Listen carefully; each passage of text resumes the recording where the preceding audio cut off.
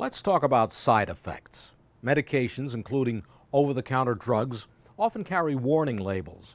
Some of them also include leaflets or product inserts with information about possible side effects that are not listed on the label.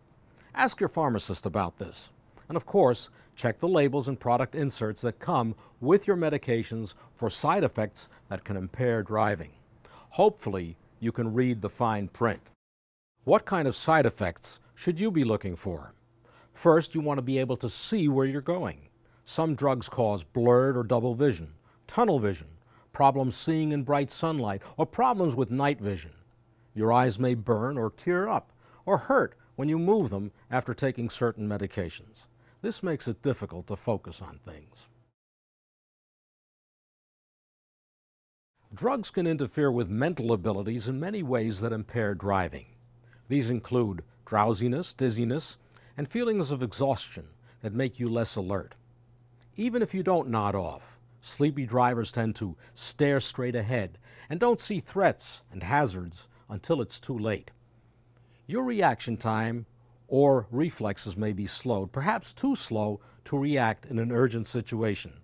In extreme cases, the dizziness or lightheadedness that accompanies certain medications can cause you to faint or pass out. Mental confusion is another side effect, making it difficult to concentrate on driving.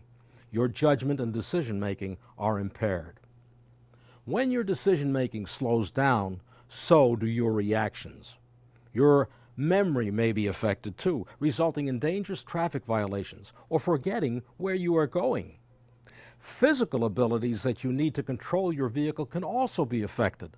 The loss of balance and coordination, shaking, tremor, or uncontrolled muscle movements that are associated with certain drugs can definitely impair driving. Maybe you are already aware of the potential for impairment due to your medications, but keep in mind that sometimes the side effect of a medication stops you from being aware of your impairment. You probably know that several widely used cold and allergy medicines contain antihistamines, which can cause drowsiness. Yet, you may still get behind the wheel not realizing how sleepy you really are.